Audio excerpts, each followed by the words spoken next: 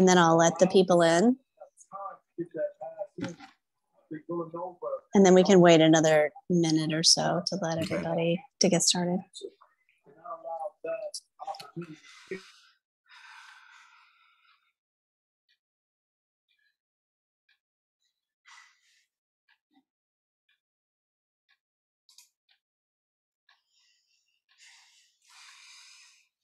Okay, welcome everybody. We're going to take another minute or so for people to join in. Some people come a little bit late, but I just wanted to recognize everybody here. Welcome.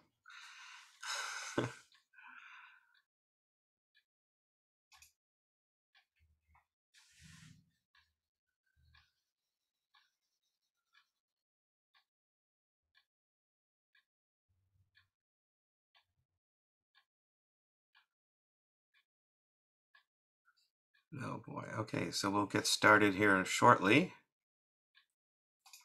There.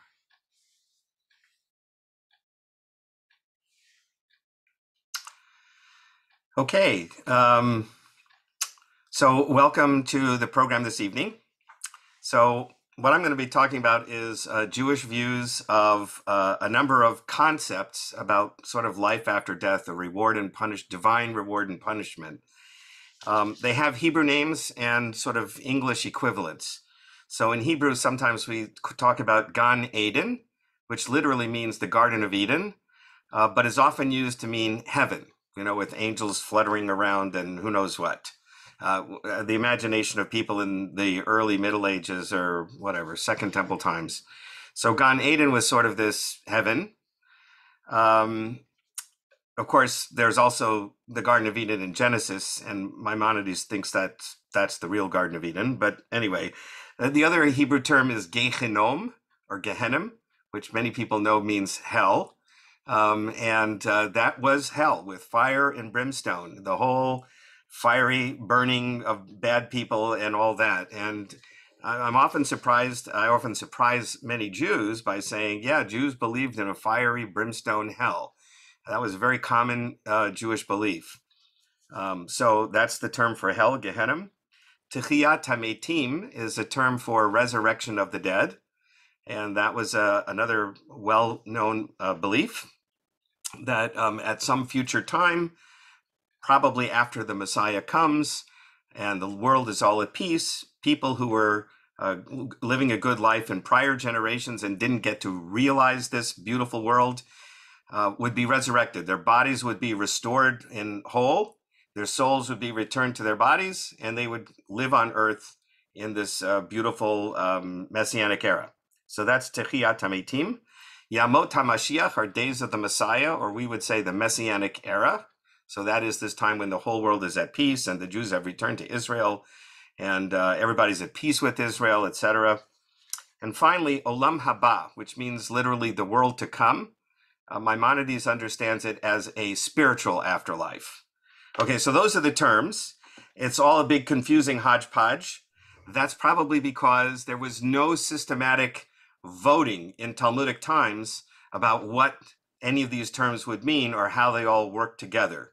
They were the individual opinions of different rabbis of the Talmudic era, and they didn't necessarily have to all fit together as one piece. But Maimonides is the person we're going to be looking at today who tried to systematize Jewish philosophy and Jewish law. So let me describe a little about Maimonides and his life first, and then we'll look at the text. So Maimonides was born in Spain at what Jews consider to be the end of the Golden Age of Spain. I looked at Wikipedia, and if you look at Golden Age of Spain, the rest of the world thinks the Golden Age began in 1492. For us, that was a disaster, of course. That was when we were expelled from Spain. So for us, the Golden Age of Spain was much earlier during Muslim rule of Spain. And Maimonides was born toward the end of that time period in the year 1135 or 1138. We're not exactly sure. So what happened? When he was about 10 years old, a more radical group of Muslims invaded Spain from Morocco and made life very unpleasant for Jews and Christians and probably moderate Muslims as well. And so Maimonides and his family, when he was only 10 years old, fled Spain. They went to Morocco, then they crossed over North Africa, went briefly into Israel. But Israel at that time, if you remember history, was being ruled by the Crusaders. So not a hospitable place for Jews. So they left Jerusalem and came back to settle in Egypt. And that's where he lived the rest of his life. Why is he so important? He is considered one of the greatest Jewish philosophers of all time. And the fact, I mentioned the fact that he grew up in the Golden Age of Spain for a reason. It was called the Golden Age, in our opinion, because the moderate Muslims who ruled there were very enlightened.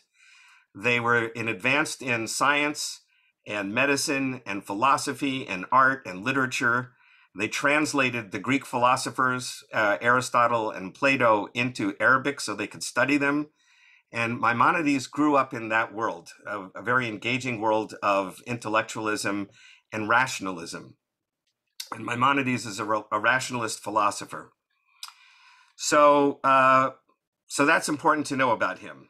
He ends up settling in Egypt, in the Jewish suburb of Cairo, and he becomes the chief physician for the Sultan there. The Sultan is well known in historical records as Salah ad-Din, or in English as Saladin. Saladin was the one who led the Muslim revolt against the Christian Crusaders in the Holy Land and expelled them ultimately from the Holy Land and then ruled in the Holy Land afterwards. So an important ruler, and Maimonides was his personal physician and the physician for his entire palace. And he describes at some length in other writings that he would treat the people in the palace, and then he'd go home to the Jewish suburb and treat all the Jewish people. And then late at night, he'd write his Jewish works. And he wrote 3 major Jewish works. And the first one that he wrote was when he was only 30 years old, and a piece of that is what we'll be looking at tonight. That was his commentary on the Mishnah, which was the sort of kernel of the Talmud that was completed in the year 200. I hope I'm explaining everything well. If anybody has any questions about any of these things, put them in the chat box, or if I go too fast, say something. But so anyway, so he writes a commentary on the Mishnah. This is unusual because the Talmud had already been completed. The rabbinic commentary on the Mishnah had already been completed. Most people are writing commentaries on the Talmud. He chose to write a commentary on the Mishnah. And in the Mishnah, his commentary, he wrote 3 very long essays. One essay was the introduction to the Mishnah. One essay is the introduction to Pirkei Avot, which was the chapters of the fathers, a collection of wisdom literature of the sages. And the other essay is the one we're looking at today, his introduction to a chapter of the Talmud that talks about the afterlife. And that's where he puts his famous 13 principles of faith that became sort of the standard for Jewish beliefs after Maimonides articulated them. Until then, we didn't have any principles of faith. He said, this is what we have to believe. Just as a footnote to that, there have been several books written in the last few decades, including by Orthodox rabbis, who question each of those 13 principles of faith and show how later scholars had different beliefs than Maimonides in each case, in each one of them. But in any case, you asked the average Orthodox Jew today, and they say, oh yes, Maimonides' 13 principles of faith, that's what we have to believe. So that's the essay we're going to be looking at tonight. And so now what I'm going to do is put it up in share screen format, and Jennifer is going to put a link to it in the chat box if you want to download it. And it'll also be available for download if you either email me later, if you're watching this on video, or later I'll be happy to share it with you. So here is his essay that ends in the 13 Principles of Faith. And it's a comment on the Mishnah, as I pointed out. So here is the text of the Mishnah over here that he's commenting on.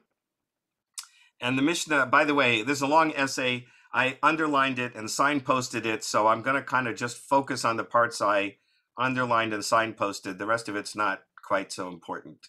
But if you want to read the rest of it later, you're certainly welcome to do so. Okay, so here's what the Mishnah says. All Jews have a share in the world to come. That's Olam Haba, right? Which Maimonides will understand as a spiritual afterlife. By the way, if you're worried about non-Jews, there's a corollary to the Mishnah. which says that all righteous Gentiles have a portion in the world to come. So don't worry about non-Jews. As long as they're good people, they have a portion of the world to come. Now, what about the Jews? The Mishnah, after making the blanket statement that all Jews have a share in the world to come, then takes some of that back. And it says, these have no share in the world to come.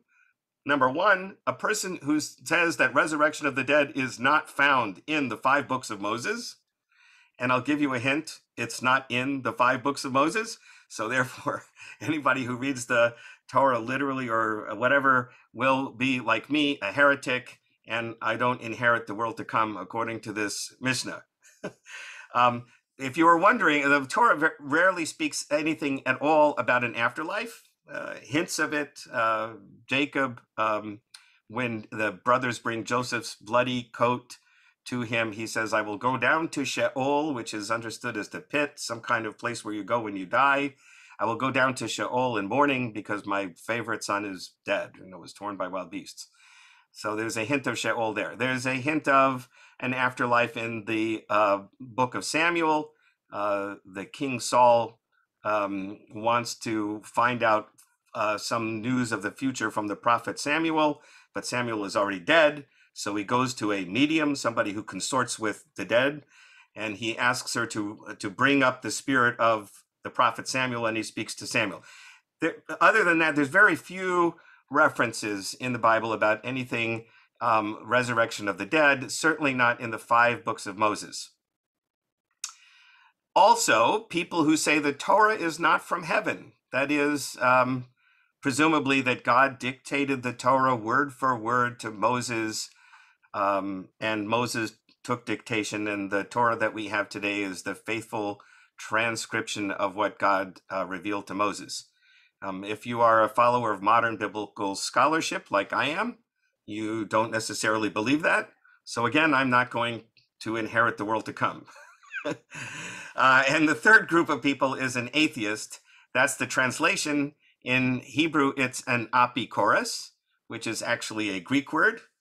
Comes from the Greek philosopher Epicurus, who believed that this is all there is to life. There is no afterlife, right? And so his philosophy is crudely summarized by eat, drink, and be merry, for tomorrow we die, right? So enjoy the world in all its riches in this life, because that's all there is. And if you believe that, then you don't get the afterlife, right? So you don't believe in it, you don't get it. In any case, that's what the Mishnah says. Now let's look at what Maimonides says about it. Now I told you there's these 5 different ideas, and he's now going to articulate them here. I forgot to mention one other important thing. Maimonides is totally brilliant. He is amazingly brilliant scholar, and he knows it. And he doesn't tolerate people who are not smart very well. So he makes a lot of snide comments about people. But that's what makes it fun to read. Okay, so now you're going to read this. I must now speak of the great fundamental principles of our faith. Know that the masters of the Torah hold differing opinions, that's what I would say, concerning the good which will come to a person as a result of fulfilling the commandments which God commanded us. As a consequence of their different understanding of the problem, they also hold widely different opinions concerning the evil which the transgressor suffers. So much confusion has invaded their opinions that it is almost impossible to find anyone whose opinion is uncontaminated by error. So Maimonides will now explain it all for those of us who want to know, right? Because everybody else has contaminated opinions.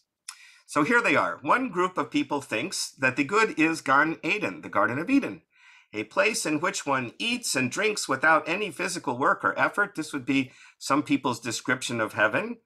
And they also believe that houses are made of precious stones, beds of silk, rivers flow with wine and fragrant oils, and many other things of that sort. And the evil is Gehinom, a place of raging fire in which bodies are burned, and agonies of all sort are inflicted on people. He's talking here, by the way, about Jews. He doesn't really care. He's not talking to Muslims. They're not reading his books. He's not talking to Christians. They're not reading his books. So when he says one group thinks this, he's talking about one group of Jews believe in this mythical Garden of Eden and this heaven, so to speak, and this mythical raging fire, hell. I don't know if you can see the text here. A second group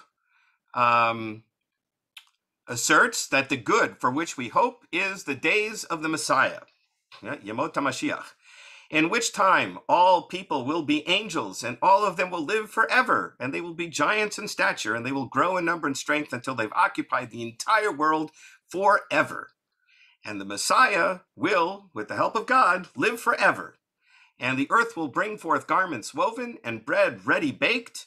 And now he kind of hints, he telegraphs to you what he thinks about all of this, and many other impossible things. People believe these impossible, crazy things about the days of the Messiah. And the evil is that a person will not be alive in those days and will not merit the privilege of seeing them. A third group holds that the good for which we hope is resurrection of the dead. And by this they mean that a person will live after his death and return to his family and dear ones to eat and drink and never die again.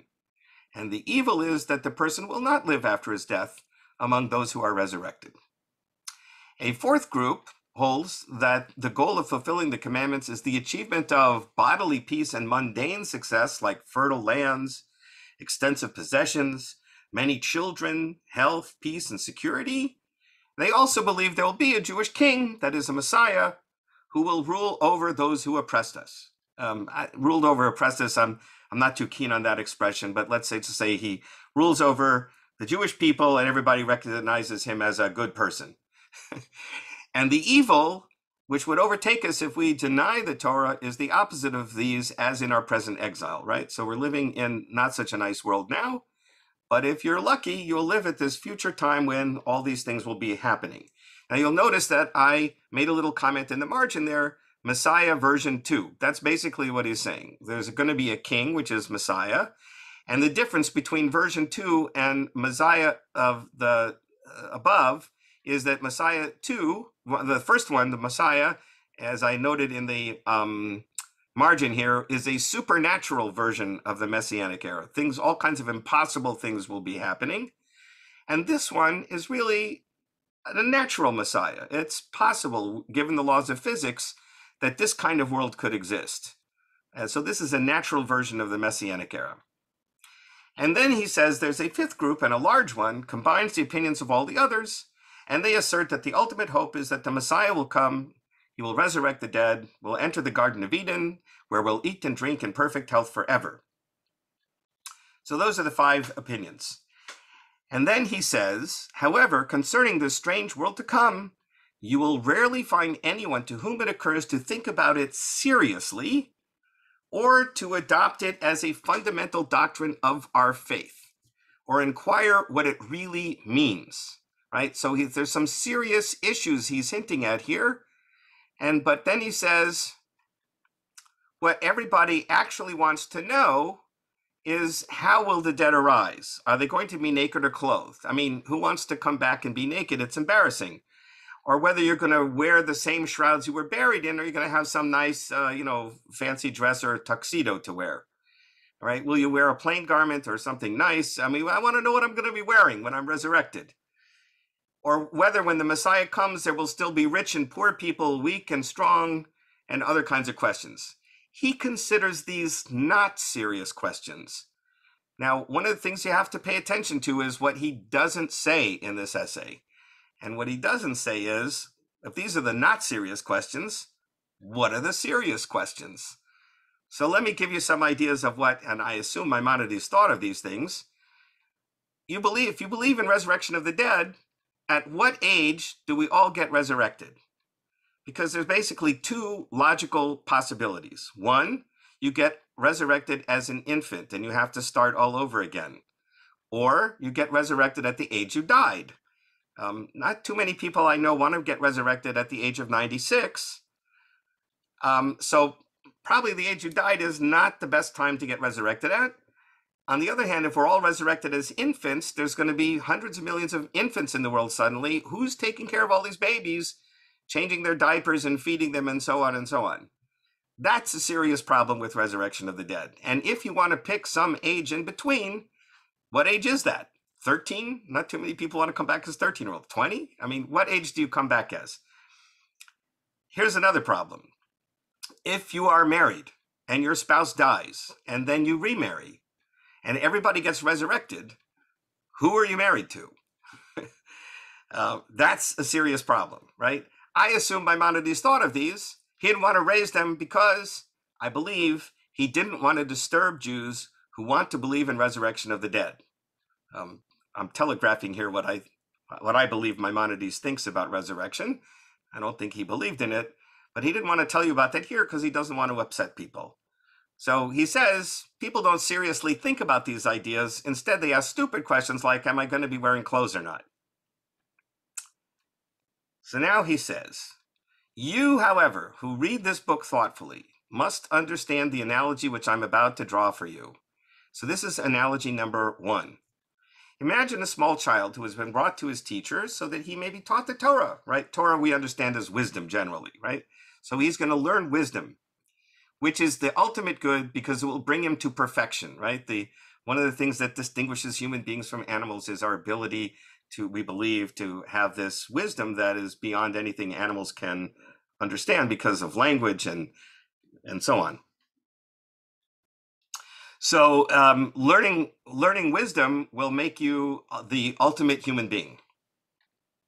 However, because this person is only a child, the child's understanding is deficient. He doesn't grasp the true value of the goodness that he'll get from learning, nor does he understand perfection which he can achieve by means of wisdom. Therefore, his teacher must bribe him to study by means of things which the child loves in a childish way. Right? And we all know how this works. You give him a bit of honey, he says. Today we would say a Hershey bar. We give him some chocolate. If you study this, I will give you some cookies or a piece of chocolate cake or something.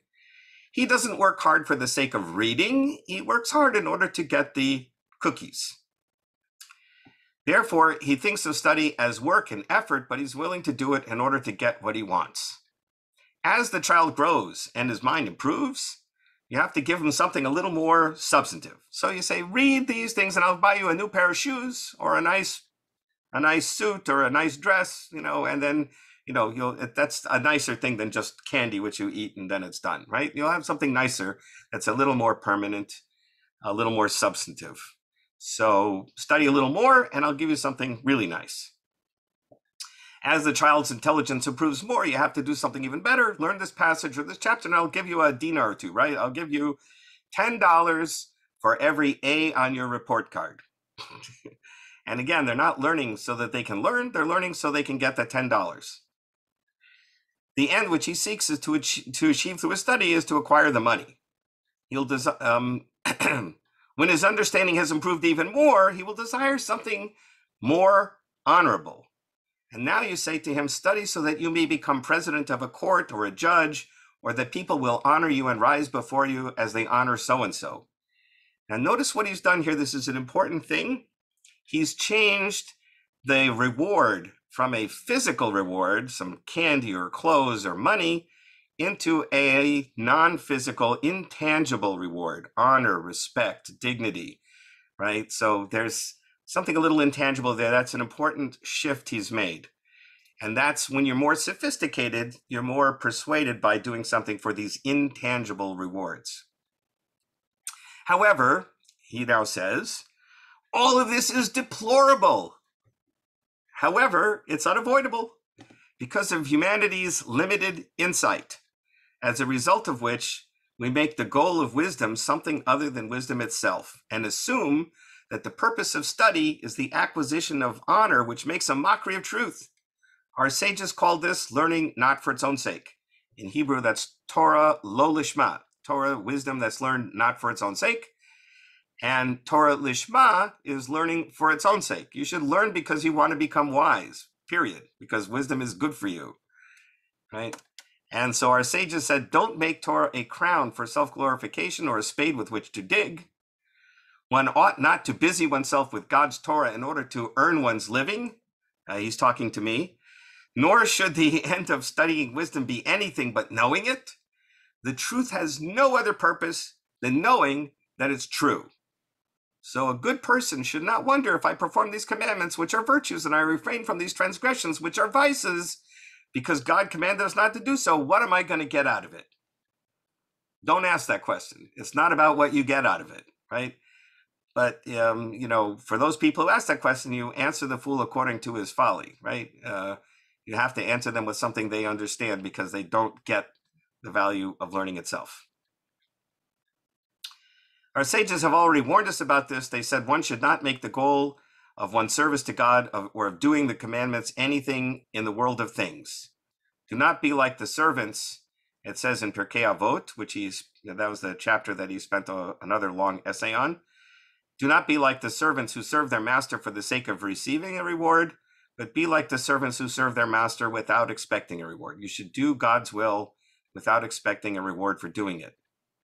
And should you be tempted to say, I'm going to study Torah in order to become rich, or in order to be called a rabbi, again, he's talking to me, or in order to receive a reward in the world to come, the scripture says to love the Lord your God. Whatever you do it only out of love. This is probably the most important statement in the whole essay. The reason for following the commandments and learning the Torah, which we understand as wisdom, is because you love the Creator. If you love the Creator, you will obviously want to become wise and want to be good. Because what else would you do if you loved God's creation and God as the Creator? However, our sages knew that this is a very difficult goal to achieve. Not everyone can achieve it, because people do not do anything except in order to achieve profit or to avoid loss. And here is the most shocking statement in his entire essay. Therefore, in order that the masses stay faithful and do the commandments, it was permitted to tell them that they might hope for a reward, and to warn them against transgressions out of fear of punishment. He seems to be saying here, there is no reward and there is no punishment. We only talk about those terms because the masses don't get it. He's going to take this back a little bit at the end of the essay, but right now it's really amazing that he just comes out and says, there's no reward, there's no punishment. We only say that so the people will behave. Right? He expands on that. The masses, after all, lose nothing when they do the commandments out of fear of punishment or hope for reward, since they're not perfect. And out of this effort, they may be awakened to the knowledge of the truth and serve God out of love. Right? And there's an expression in rabbinic literature, mitoch shelo lishma, ba lishma. Even when you start out doing something not for its own sake, you will come to eventually do it for its own sake when you realize how valuable it is. So you may start out doing the commandments because you're afraid of rewards and punishments or whatever, but eventually you may hopefully come to do it because you love God, right? Which is the real purpose of doing the commandments. Okay, so that's one analogy. It's about children learning and getting rewards and punishments. Here is a digression now of a different kind. He's now going to explain what different expressions of the sages mean. So he says, you must know that the words of the sages are differently interpreted by three groups of people. The first group is the largest one. Again, he's talking about Jews. They accept the teachings of the sages in their simple, literal sense, and do not think that these teachings contain any hidden meaning at all. They believe all sorts of impossible things must be. There's a story I told to another group last week about dealt with Purim. A rabbi invites his friend over for a Purim party. They get drunk, and because they're totally drunk, the host kills his guest by accident. And he wakes up from his drunken stupor the next day, and he realizes his guest is dead, and he prays to God for a miracle, and his dead is revived, comes back to life. Right? That is an impossible thing. Right? So Maimonides is saying there are people who believe that story literally. That really happened. Okay? He says they hold these opinions because they don't understand science. They believe that the sages intended no more than a straightforward meaning of the words. Nothing more than what they are able to understand with their inadequate knowledge. In spite of the fact that some of their teachings, when taken literally, are so fantastic and irrational that if you were to repeat them literally, even to an uneducated person, let alone a sophisticated scholar, their amazement would prompt them to ask how anyone in the world could believe such a crazy thing, right? How could you believe somebody kills somebody the next morning, he makes them come back to life again? What a ridiculous idea that is. But there's people out there who believe these stories literally, and Maimonides is saying that's just nonsense. The members of this group are poor in knowledge. One can only regret their folly. Their very effort to honor and exalt the sages actually humiliates them and destroys the glory of the Torah and extinguishes its light. Because God told us that when people hear the words of wisdom from our Torah, these other nations will say, surely this great nation is a wise and understanding people. But this group, the one that takes the sages literally, when they repeat these things, other people hear them, they'll say this people is a little foolish and ignoble people. What a bunch of dummies, they believe this nonsense. So Maimonides says it'd be better if they just shut up. Better that they should just keep silent about what they don't know. Everybody following so far? Is anybody any issues so far? Okay, a second group of people is so numerous, now also a numerous one. They also understand that the sages meant what they said literally, but they declare the sages to be fools and hold them up to contempt. I mean, if you believe that the rabbi could bring somebody back to life, you're an idiot. So the rabbis must have been idiots, right? They believe the rabbis meant their stories to be taken literally, and therefore the rabbis are idiots. The sages were simple-minded, suffered from inferior intelligence. Maimonides says, the members of this group are so pretentiously stupid that they can never attain genuine wisdom. They regard themselves as cultivated people, scientists, critics, and philosophers. They are more stupid than the first group. Many of them are simply fools. They're an accursed group, okay? That's the end of them. Then there's the third group of people, and its members are so few in number that it's hardly appropriate to call them a group, except in the sense that one speaks of the sun as a group. How many members of the group are there when you're talking about the sun? There's just one sun, and it's the only member. So Maimonides, again, very arrogant, would almost seem to be saying he is the only one who really understands the sages. Maybe there's a handful of other people. Right, so but this is a small group, right? And for them, they say that whenever the sages spoke of things that seem impossible, they were employing a style of riddle or parable, which is the method of truly great thinkers. All students of rhetoric know the real concern of a riddle is its hinted meaning, not with its obvious meaning. And since the words of the sages deal with supernatural matters, which are ultimate, they must be expressed in riddles and analogies. Let me stop sharing for a second and just say that he's not using language that we would use in the 21st century. If he lived in the 21st century, he would say God exists outside of the space-time continuum, right? God, we as Jews have always said God doesn't have a physical body.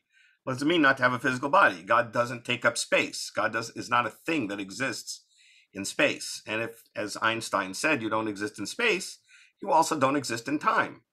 And that, of course, explains one of the conundrums which I never understood when I was a kid.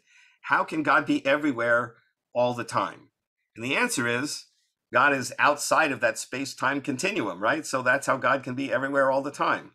And what Maimonides is saying is when you're talking about a spiritual being that doesn't exist and can't be described with the five physical senses because our senses only allow us to understand the physical world and God isn't in the physical world, you're forced to use metaphors and parables, right? So that's what he's saying. Okay, so let's go on. So it is often difficult for us to interpret the words and deduce their true meaning from the form that they contain, but their real inner meanings conforms to reason and corresponds with truth. The whole book of Job, he says, may be a metaphor. It didn't really happen. It's just a story that's told to explain it. The dead bones of Ezekiel are a metaphor, right? Examples that he gives. Now, if you, reader, he's talking to us, belong to either of the first two groups. Pay no attention to my words or anything else in this section. If you believe the sages meant things literally, whether you disparage them or like them, stop reading now. You're just going to get irritated and you're going to hate what I'm going to say. But if you belong to the third group and you understand that the sages spoke in metaphors, when you encounter a word of the sages that seems to conflict with reason, you'll realize that this utterance must be a riddle or a parable. Okay, so that's his second digression. And if you consider my book in this spirit, then with the help of God, it may help you here. So now he says, I'm going to discuss the matter which I'm really concerned. And I've noted here in the margin, not really. He has one more detour to make before he gets down to business. Before we talk about heaven and hell and the afterlife, he's got one more thing he needs to tell us. Know that just as a blind person cannot imagine color, right? If somebody is blind from birth, how do you describe to such a person the difference between brown and blue? Very hard to do. A person who is deaf may be able to feel vibrations, but how would you describe to them Beethoven's Fifth Symphony, right? They don't have the sensory perceptors to appreciate this particular medium, right? So blind people can't imagine color. Deaf people can't experience exquisite sounds and music, let's say. He adds that eunuchs can't feel sexual desire. And in the same way, bodies cannot attain spiritual delights. Again, our physical senses, touch, sight, smell, taste, and sound, are designed to sense the physical world. Spiritual delights can't be sensed with any of the five senses, right? So how can we be expected to really understand the spiritual realm? Just like fish, and of course, in those days, you all know that there were 4 elements, right? They didn't know about the periodic table, right? So water and fire are opposites, earth and air are opposites, right? So he says fish who live in water don't know what fire is because they live in its opposite, the element of water, right? Fire doesn't exist in water, so how would you describe to a fish what a fire is? You wouldn't be able to do it. So are the delights of the spiritual world unknown in this material world. We enjoy only bodily pleasures, which come to us through our physical senses. To get this spiritual sense, you really need to do some searching. And an analogy for this would be about the emotion of love, right? How do you explain love?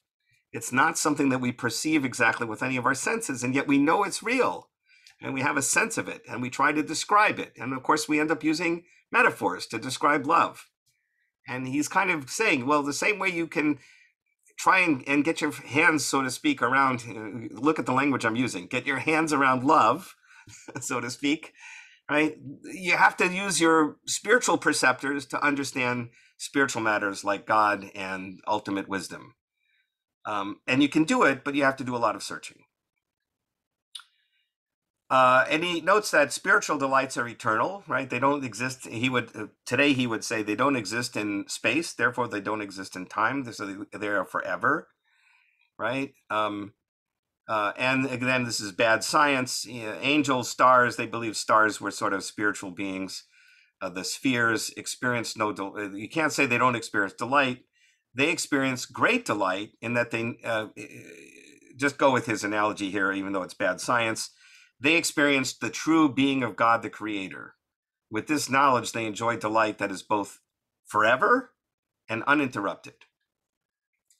And then he says, we will be like them after we die.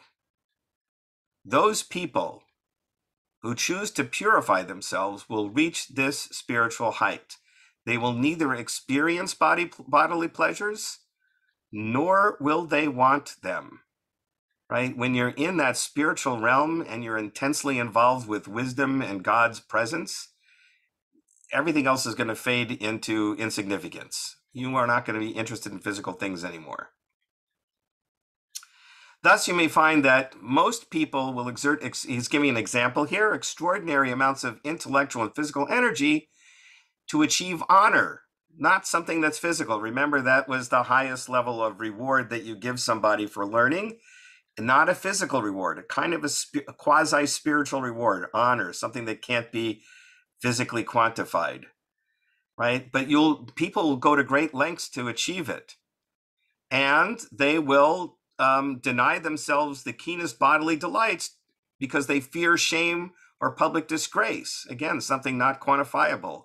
But people will go to great lengths to avoid shame and disgrace, right? So if this is the case even in this material world, how much more so will it be in the spiritual world?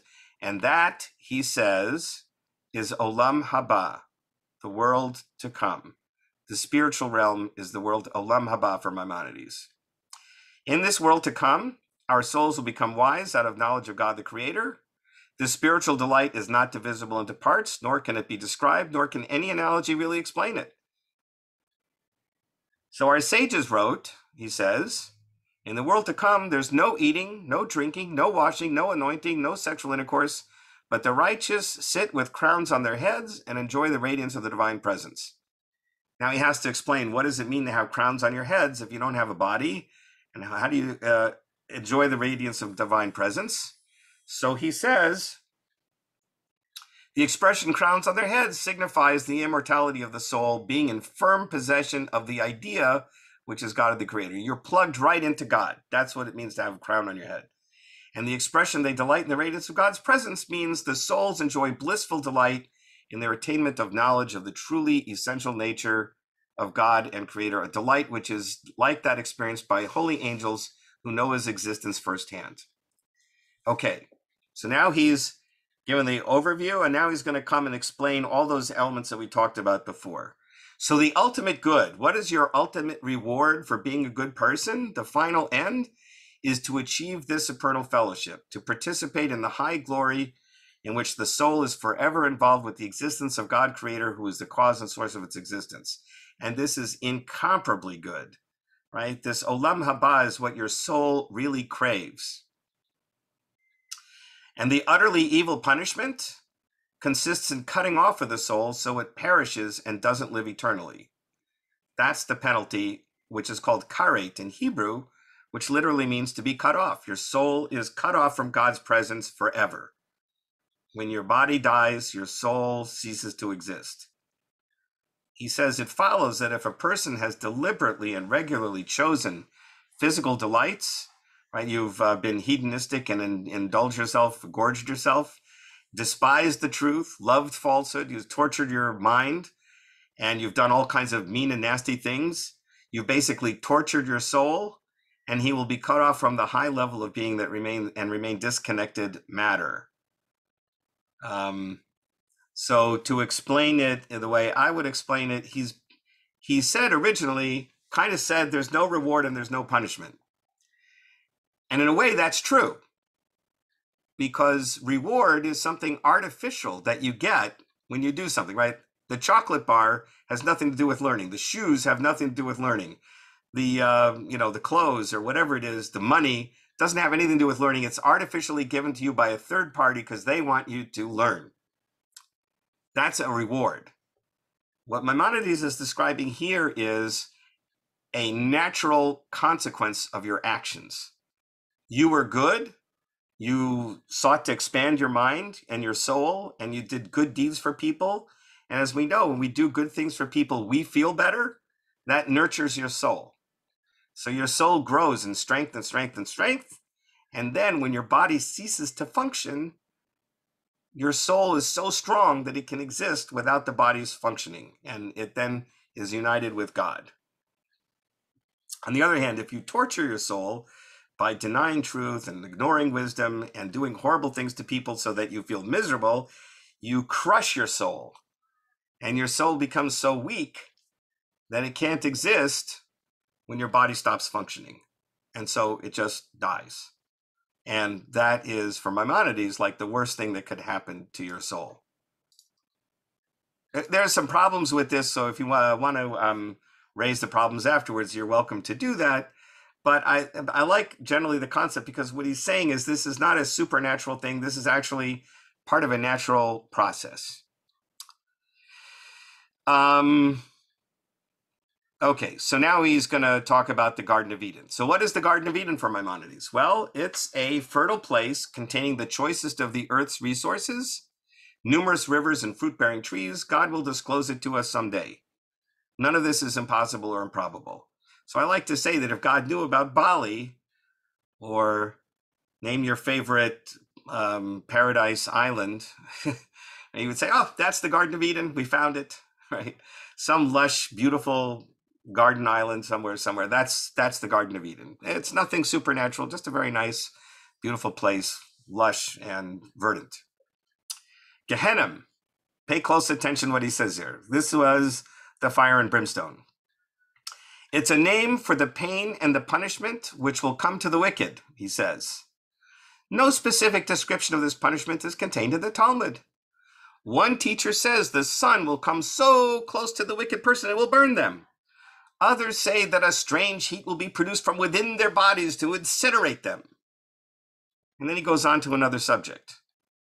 So you have to pay close attention again to what he did not say. He said some people believe this and other people believe that, but that, it's whatever the punishment is that comes to the wicked. So what does Maimonides think the punishment is that comes to the wicked? Not fire and brimstone at all. He told you already, your soul is cut off. It ceases to exist.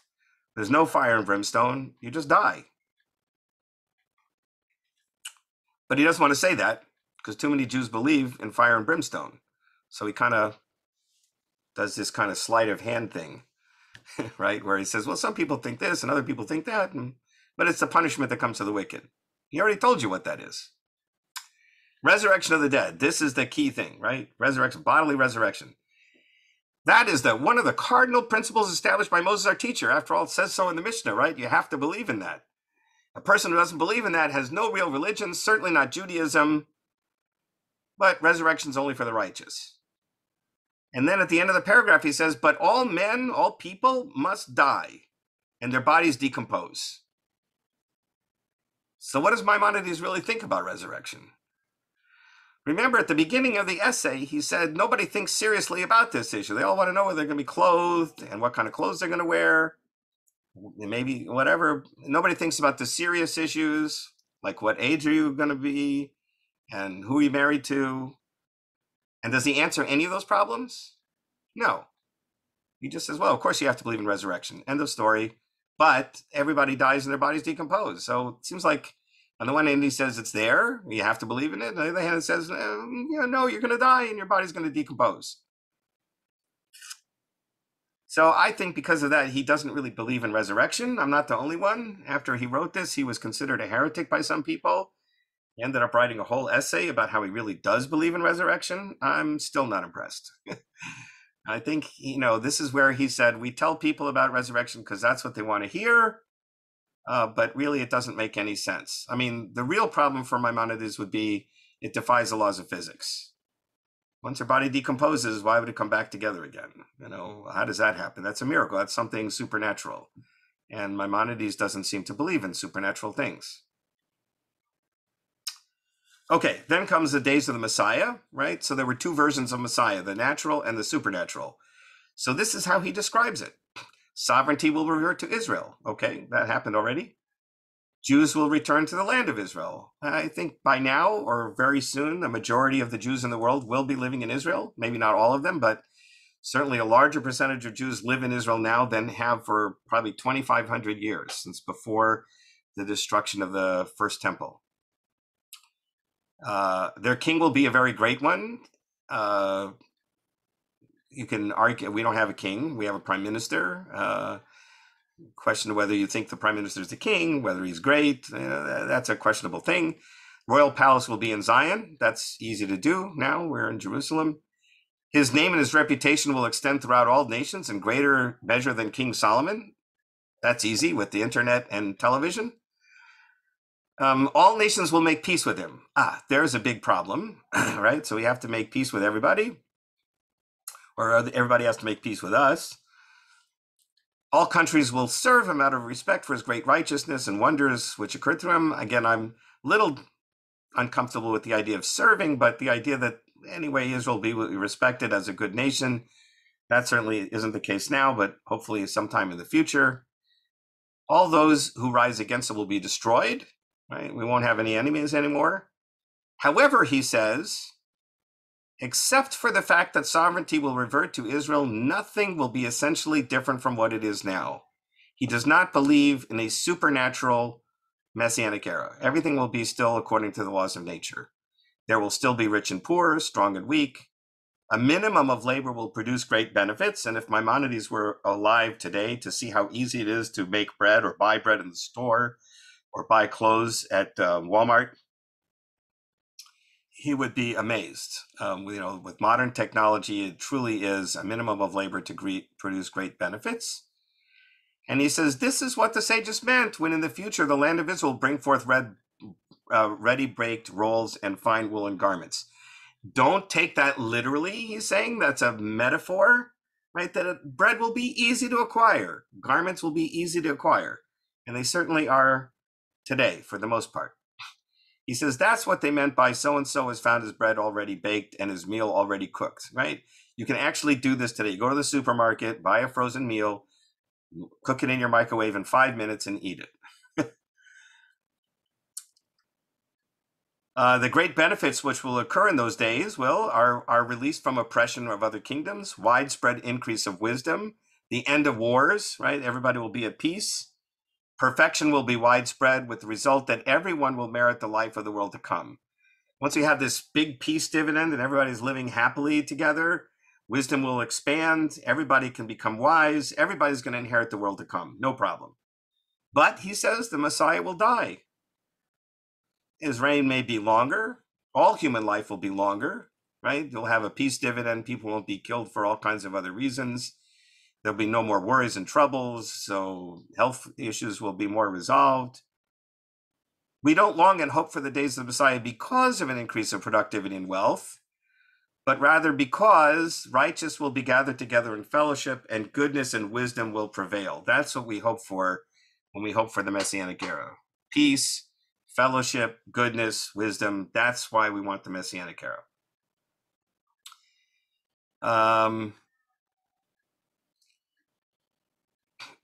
Anyway, the world to come is the ultimate good, which we're all devoted to, and that's what it means when it says all Jews have a share in the world to come. But even so, you shouldn't serve God in order to get this world to come, but only to serve God out of love, and so on. And then he says at the end here, I've expatiated on these points precisely in order to teach those with no training in theology, a subject which not every person can understand. Then comes his 13 principles of faith. I just want to go to the end because that talks about our subject. The 11th principle is God rewards those who perform the commandments, and the greatest reward is the world to come, and the worst punishment is extinction. Right? He says it again. That's the reward and punishment. The 12th principle is the Messianic era. And you should not set any time limit for it. Don't make any assumptions about when it's going to happen based on scriptures. When it happens, it happens. But we hope that one day there'll be a Messianic era and everybody will live in peace and harmony. And the 13th principle, this is again the shocking thing, is you have to believe in resurrection of the dead, which we have already explicated. But did he really explicate it? He never really did. So again, this is another hint that he is trying to do a little bit of a sleight of hand here and kind of brush it aside. I think Maimonides, when he used the expression techiyat hametim, which is understood to mean bodily resurrection of the dead, it literally means bringing life to the dead. And I think when he used that expression techiyat hametim, he meant himself internally the same thing as olam haba. It's a spiritual life after death, not a bodily life after death. But he certainly didn't explain anything about the problems of bodily resurrection. Okay, so that's Maimonides in short on all those subjects. So now if anybody has questions, I know I kind of went through a whole lot of material pretty quickly. Hopefully people have questions.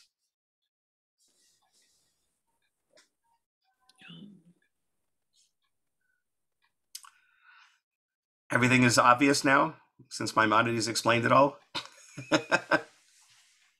So if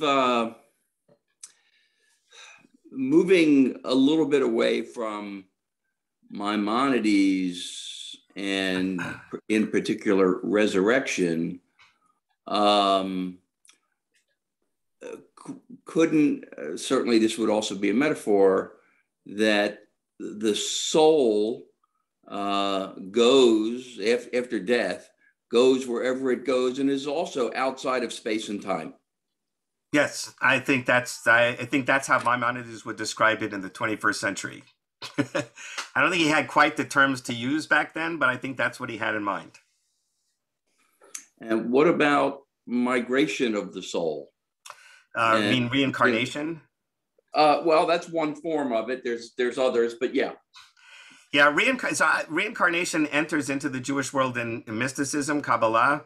So I'm going to punt that question to Rabbi Horowitz, our expert on Kabbalah. But to me, as a rationalist philosopher, I don't see how that fits particularly with resurrection of the dead or any of the, like, once you're in Olam Haba, why do you want to come back to this world in any form? Right? So for Maimonides, I don't think reincarnation makes sense. And if you believe in resurrection of the dead and you're reincarnated in several different bodies, I guess you come back as the last body you were in. I mean, I don't know, which body do you come back as, Or do you really come back at all? Yeah, well, yeah. So does every physical body that ever existed come back? Does it have its own soul, or does the soul go from one to another? Yeah. So, I don't personally believe in reincarnation, even though that is, a Kabbalistic belief. But I suppose for those who believe in reincarnation, I imagine they work it out somehow. You come back, maybe you keep getting reincarnated until your soul finally achieves that perfect state, and then you go to Olam Haba and don't come back. I don't know. Maybe they don't believe in resurrection, but then they have the problem that the Mishnah says you have to believe in resurrection. So either you're like Maimonides and say, well, I'm going to pretend that means Olam Haba, or I don't know what you do with that.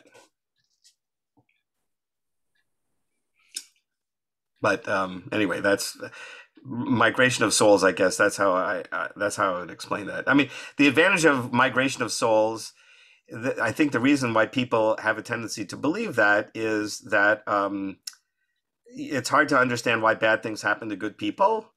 And usually this idea of migration of souls is coming to explain that phenomena by saying, well, that's something you did in a prior life. A prior life, you were really bad, so now you're paying for it in this life.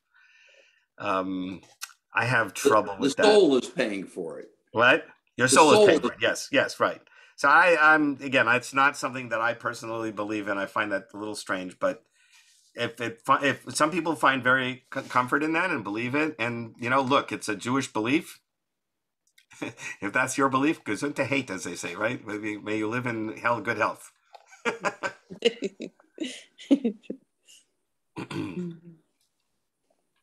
Anybody else?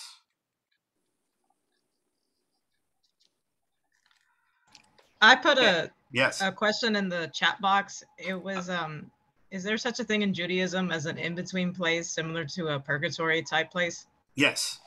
The traditional Jewish belief is that before you go to Olam Haba, everybody's going to end up getting there is, if you ask many Orthodox people today, and maybe not Orthodox people today, they will tell you that almost everybody's going to end up in Olam Haba, right? And because everybody makes mistakes, so there'll be some whatever issues, but so when you die, you go to this in-between place, and that's where you're, they describe it different ways. Again, it's all metaphorical language.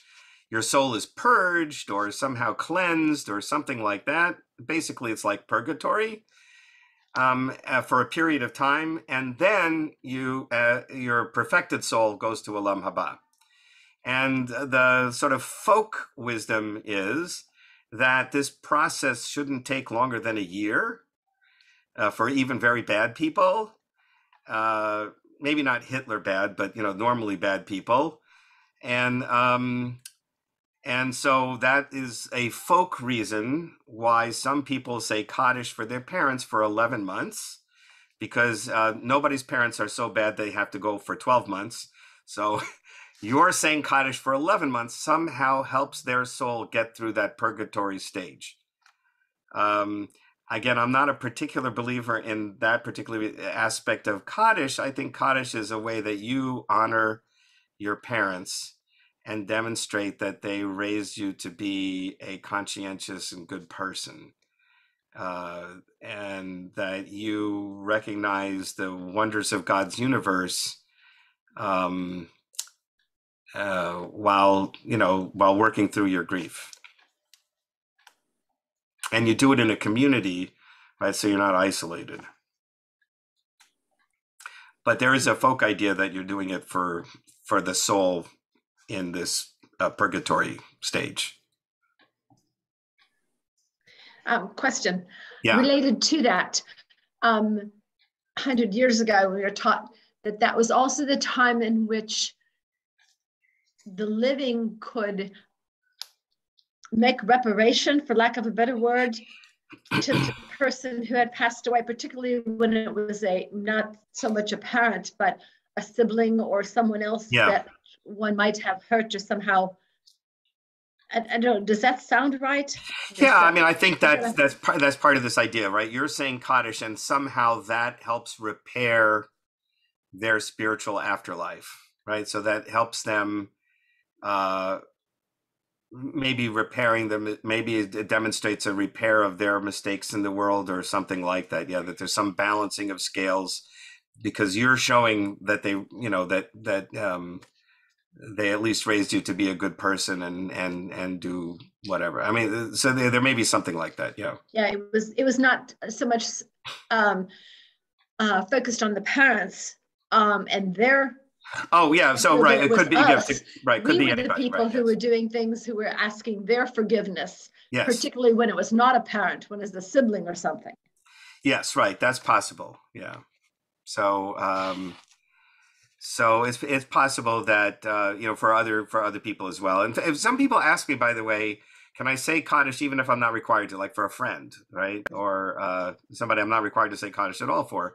And my view is, you're saying Kaddish because you're mourning, and whether you're required to say Kaddish or not, you can say Kaddish. That's my opinion. I'm very liberal about these things, so it's your way of demonstrating that you are mourning the loss of your friend, and maybe in some way helping them if you believe that's the case. But I think you should do that. And other people say, what, with my brother or my spouse, you're only supposed to say Kaddish for 30 days. But some people feel like, my child, if I lost a child, I'm really in grief. Today, that's a traumatic thing. I want to say Kaddish for 11 months. So I would say Kaddish for 11 months. Is it that you're not supposed to say Kaddish for more than 30 days, or you're not obligated to say Kaddish? Yeah, so my view is you're not obligated, right? Which does not preempt you from doing it anyway, right? I mean, what's wrong with saying Kaddish? You're magnifying and sanctifying God's name. We say Kaddish like 6 times during the Shacharit service. Lots of times, yes, right, exactly, right. So why not? That's my view, anyway. Yeah. Anybody else? Was there something else in the chat box there? Oh, just okay. Do you want to? I'll ask the question. You can say, you know what, we're not going to talk about this. That's okay. But if God is powerful enough, let's not even say all powerful, but powerful enough to resurrect bodies in whatever form that might take, or physically or spiritually, why the concern, prohibition, lack of discouragement of something like cremation, or not having all the body parts? Yeah. Oh, so all right. So yeah, just briefly on that. So so cremation is really a problem of defacing the vessel which held your soul, right? So the vessel which held your soul is considered holy, and just like you would bury a talit or bury a Torah scroll or a book of sacred literature, you just don't throw it in the trash. Your body also shouldn't be just thrown in the trash or burned or something like that. You should treat it with dignity and bury it. That's the reason for burial. Nowadays, of course, after the Holocaust, there's an additional reason. The Nazis burned our bodies, and so we're not going to burn our bodies. the thing about not having all your body parts. So yeah, your point is well taken, and that's what Saadia Gaon said 1,000 years ago. Right? So 1,000 years ago, somebody asked Saadia Gaon, how am I going to be resurrected? I lost my arm in an accident or in battle or something like that, you know, and so now I don't have an arm. If I'm resurrected, I won't have an arm. And Saadia Gaon said, don't worry. God created Adam out of dirt. Whatever's left of your body, he can recreate your body with. But again, that sort of, as you pointed out, violates the laws of physics, right? So which is one reason why I think Maimonides doesn't believe in it. But if you believe that God can do that, then yeah, by all means, God can resurrect you out of whatever's there, right? Even if there's nothing there, he'll recreate your body. Okay. Wow. Okay, well, thank you all for joining tonight, and hope you all have a good evening. And please feel free to ask questions later, or if you want a copy of the text, if you weren't able to download it, just ask me and I can email it to you. Thank you, Rabbi. Okay. Thank you. Thank you. Thank you.